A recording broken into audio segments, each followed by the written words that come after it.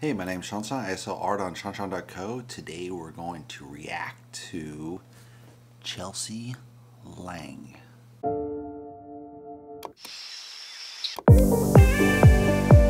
So Chelsea Lang is a YouTube painter. She mostly focuses on oil. She does figurative, still life, kind of your classical style of painting academically with a high degree of realism. I think she's mostly painting in oil painting, so a very traditional style painter, but obviously very good talent. So let's take a look at her channel. Looking at her homepage, she has this really nice video on how I quit my job to become a full-time artist. So that's really cool in the aspect that you will have, it's going to pull in any artist that's going to study this channel for painting. You're not normally going to get too many, I think, collectors. Collectors probably watch your channel a little bit, but it primarily pulls in new artists, I think. And so that's a really great way to pull in the channel. She has her uploads, which is, a good way to do it with the strategy of, your most recent popular uploads, of course.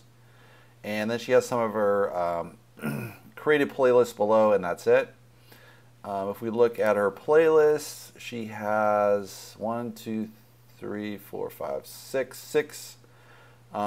She doesn't have that many videos, maybe 100 I'm guessing here. So, that's about right for that many amount of videos. Probably 5 or 6 playlists is good enough.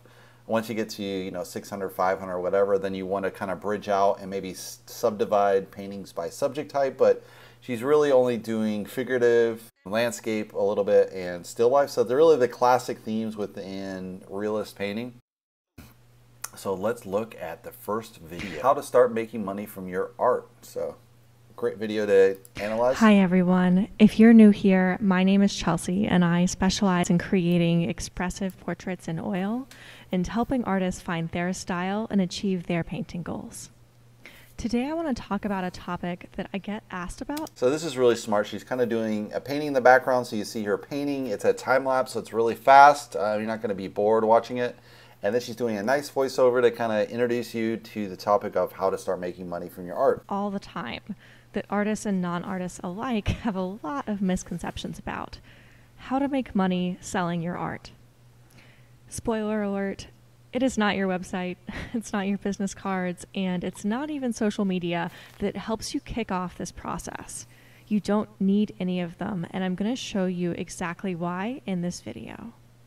I work a lot with painters who are just making the leap to selling their work and are working toward painting full time. And I noticed that it's really common for us all to fall into a few traps along the journey to making your first sales from your artwork. And I want to take this opportunity to set the record straight and give everyone the complete order of operations to begin making money from painting. No need to pause here. Before we jump into it, I want to tell you a bit more about where I'm coming from and how that may influence what I cover today. So I'm a realist painter working with a fairly traditional style. So I'm going to be talking about how to make money from that perspective today. But the principles I discuss here really do apply no matter what kind of art you're creating. I also make a living by selling my work online directly to collectors. So while I may mention galleries in here, again, I'm going to be speaking from my own experience. A lot of the same things apply though. So whether your goal is to get into a gallery or work directly with collectors, you'll want to be paying attention. So this is really nice. She has a really nice, just looking at the painting, she does kind of a bland gray wash, kind of brown, so you give it a nice warm tone to the painting. And then she's adding kind of her darks, and then she's adding the really light base of really just blocking in really heavily. So it's a really great way to build up on a painting in general. All right, with that being said, let's get into this painting time lapse and let's talk about the very first thing you need to start getting sales from your work. First, you need to have a body of work made in a consistent style and with craftsmanship. Beyond making a lucky sale here or there to a friend or family member, collectors need to know who you are as an artist and what your work is about. That means you need to be able to show them at least a handful of pieces that are consistent in their style. Before you create a consistent body of work with clear craftsmanship, you do not need to worry about your website, your social media, your branding, anything. Yes, I agree with that. You definitely have to master your talent, and it's always great to sell art in one style. I know I've struggled with that as far as, you know, just focusing on one style. I kind of find that boring, so I kind of do a series in multiple styles, but I do try to stay consistent within each sub-style I develop.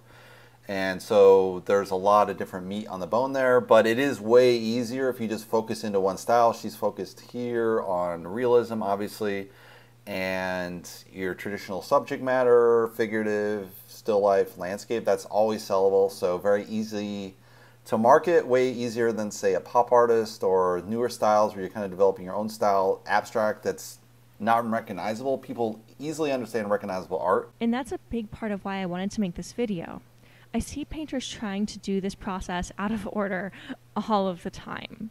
So if this is you, I want to give you permission right now to put your website on hold, to put all of the social media marketing ideas you have on hold, because we have some painting to do. So let's talk about what a consistent body of work means.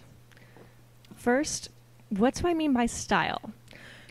For the purpose of this discussion, I see style as encompassing everything from the techniques you use to execute the painting to composition, mood, subject matter, and even things like color palette. All right, so she has a lot here. Let's see, go ahead a little bit. I hate to skip in this type of video, but the only way to analyze is skip ahead. It's 15 minutes.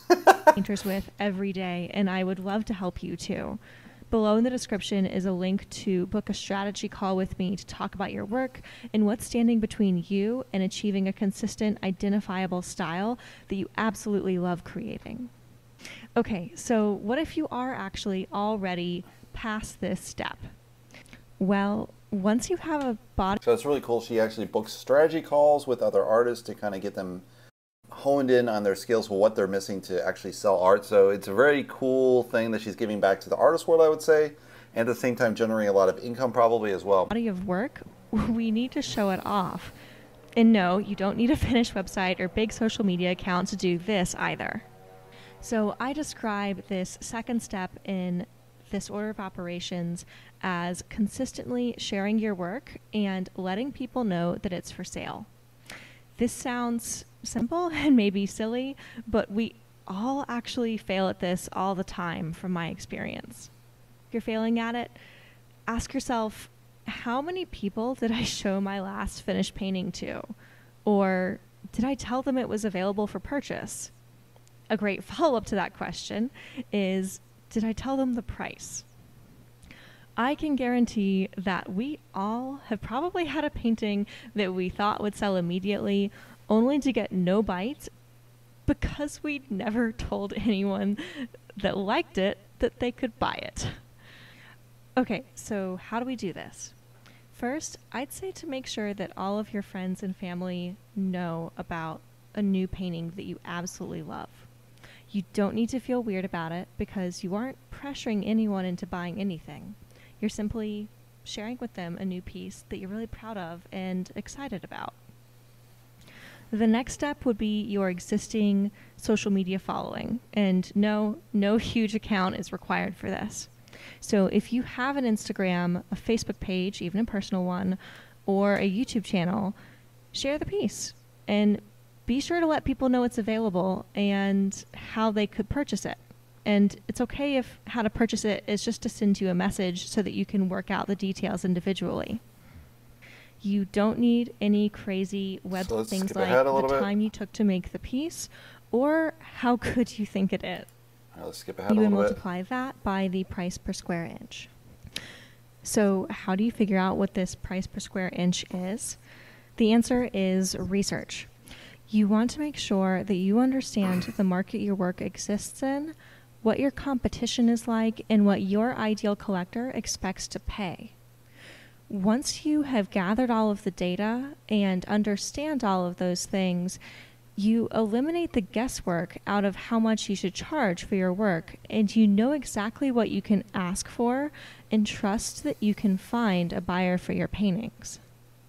If you're interested in the formula I use to price my work, including how to price your work if you're in or applying to galleries, how to account for the complexity of pieces, or how to price your work when you have a large gamut of sizes. So this is really good. People always are challenged as an artist. How do you price it? Do you use a certain formula? Do you use material cost plus profit? There's multiple strategies.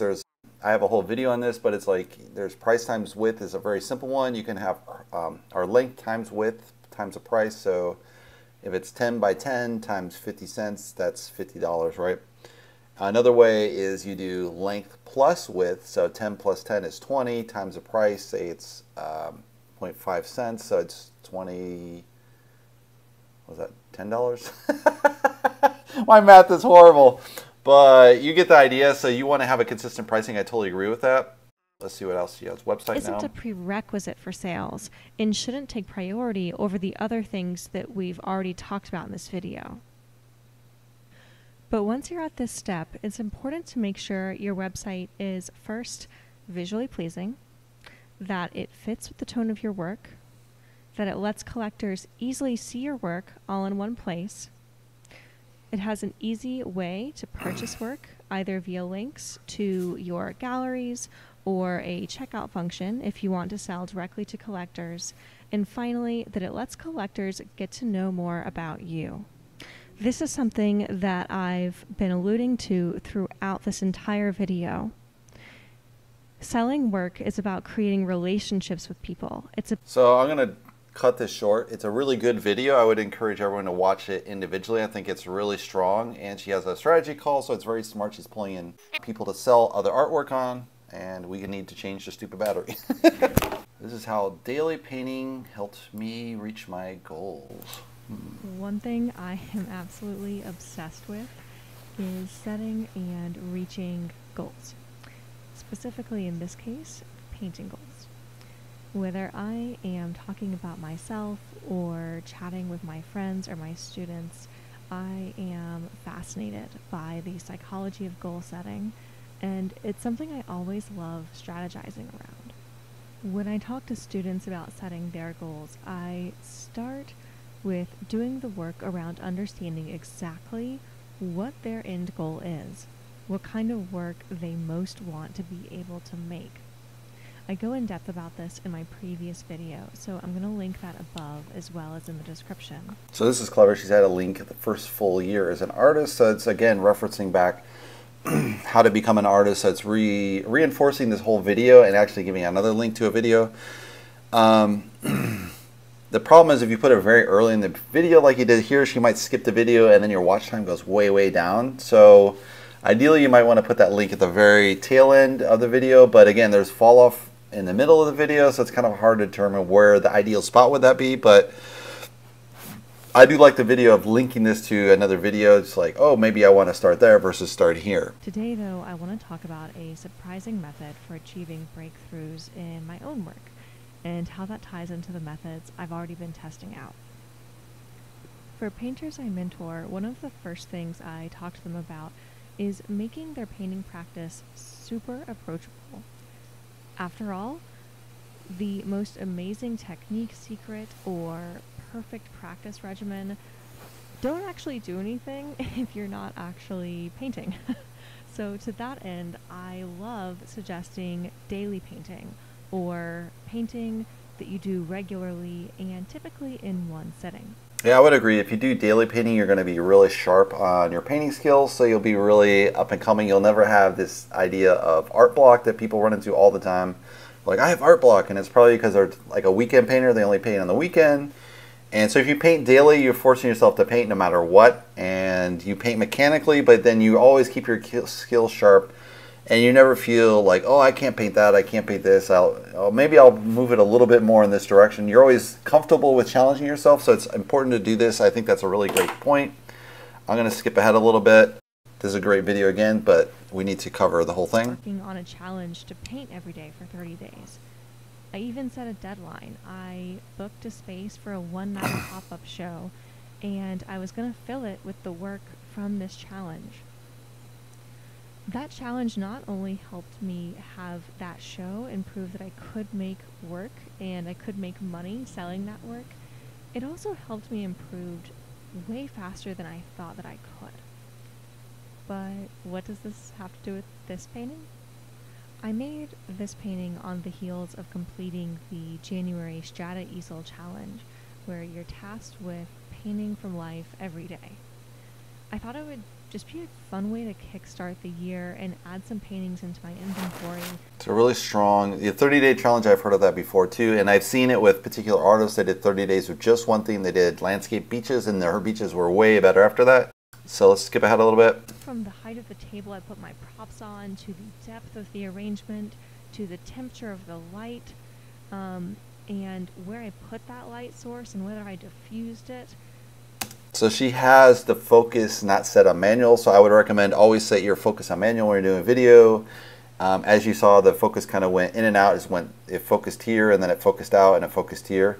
And it just did it briefly, but it's kind of annoying. So always set if you're doing it over the shot, kind of over the shoulder shot like this, always set it on manual so you never have that issue. You definitely want to make sure the focus is sharp. It's easy to do the over the shoulder shot, set it manually. And something goes awry, you don't check the focus, and then it's blurry. So that's the danger of using manual, but manual focus is better in this type of scenario. All of those things were paramount. There you go, you have the focus again. Really begin to touch on how to create a pleasing arrangement of objects. I guess skip ahead a little bit. Floral paintings went exactly how I expected, and I hit the exact same stumbling blocks that I usually hit. I just didn't know how to effectively simplify all of those busy petals and leaves.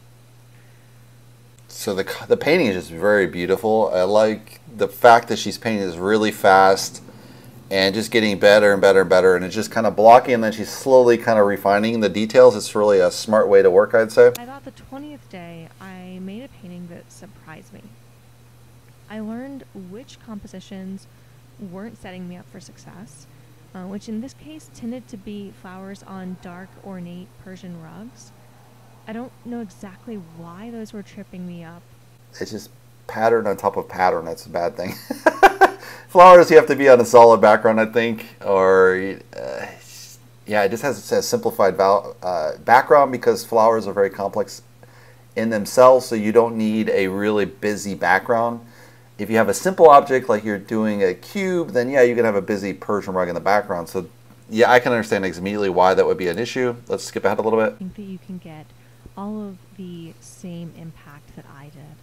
The only thing that I will add is that I would absolutely set goals for your challenge that feel reasonable and healthy. So she's still talking about the 30-second thing. Let's skip ahead. Meet you and talk to you there. So she's talking about how to reach her again. It's another selling the artist on to connect her as a student, which is smart. So this next video is called Stop Painting from Photos If You Want Loose Paintings, which right at the bat I can agree with. One of the most common complaints I hear from oil painters is that their paintings feel too tight or too stiff, and they want a way to loosen up and see a change in their paintings quickly. So today I want to talk about photographs and why taking a break from photos can help you break free of some of the tight painting habits you may be holding on to. And for this video, I want to share a time lapse of a painting that illustrates this topic really well, a floral still life that I painted from life, which in turn really forced me to loosen up and show me just how loosely I was capable of painting. So let's get started. First of all, I do want to say I am absolutely not an artist who is going to tell you to not work from photos. I think photos simply offer too many advantages for painters to ignore, and advice that feels overly dogmatic or is throwing out really blanket ideas like you should never paint from photos, I think really lose a lot of valuable things. My take on photos is you can use photos, but you should interpret the photos. So a lot of people, they just copy straight the photo, and they do kind of maybe hyperrealism or just even loose brushed realism, and it's just really just straight copy of the photo, and they're just really making a little bit painterly, but really they haven't changed the composition, they haven't changed the lighting, they haven't moved any of the objects that are extra out of the painting. So you really should look at the photo and see how can you improve the photo. And a lot of paintings I see that are painted from the photo, you can kind of spot that they're from the photo. And you can spot where they haven't improved the image, you know, so it's just, you know, it's just, you don't want to do that. And we don't want to be taking those possibilities out of our painting journey. So let's skip ahead a little bit. Two shapes. Or we can soften it a bit and let those two objects sort of begin to blur together. Or we can make it an extremely soft edge all the way to the point where we can lose the edge between two objects. So we might know that those objects are separated somewhere, but not be able to tell in the actual painting where that separation is exactly. And what often happens when we work with photos is that our edges become a lot less nuanced than they are in real life. And the reason this happens, the reason that edges seem to be at their worst, or tightness in our painting seems to be at our worst when we work from photos, is because we're allowing the photo, or specifically the camera, to interpret all of the edges in our composition for us, since the camera we took the photo with was filtered through a specific lens, which allows parts of the image to stay sharp. Hey, says I'm painting. So already this eliminates a lot of information. And I find that eliminating that information already lets me simplify, and that in and of itself tends to create much looser work. I also took my glasses off for most of this painting. So I have a really weak prescription, so you do not have to do this, or you don't need to be a glasses wearer to get this effect. If you aren't like me, if you don't have a really weak prescription, you can replicate this just by squinting. And squinting at your painting really takes that filtering of extraneous information one step further. And I think you can see this really clearly. So it's interesting she's switching to the palette knife versus just sticking with the brush. It's no big deal to switch between palette knife and brush, obviously, but it's interesting she's really good, but then she's switching to the palette knife to kind of get those edges in. Let's skip ahead a little bit. Yeah, just super duper complete in your paintings. Instead, when I know I only have about an hour, I make much smarter decisions, to be perfectly frank, than I do when I'm working off of a photograph. I can really focus on just getting overall impressions of what's in front of me and relying on that rather than thinking that all of this intricate detail is what's going to really make the painting. And the result with this piece is that, like I said at the beginning, this was so much looser and more expressive. Yeah, any live painting is going to look way better than a photograph. There's just certain things you see while you paint like that versus when you don't. How all of this goes down in the comments. And definitely make sure you go ahead and like and subscribe so that you know anytime I have more videos on this topic, because painting more loosely. Oh, we're done with all the videos. So I think she has a very instructive style, so she's actually reaching, at least in these particular 3 videos I chose, it's really kind of approaching it as a student is watching her videos. How do I help the student? How do I specifically guide them? And then you can set up a call. She can make more money on that side. But I think she's going to offer a lot of really good advice.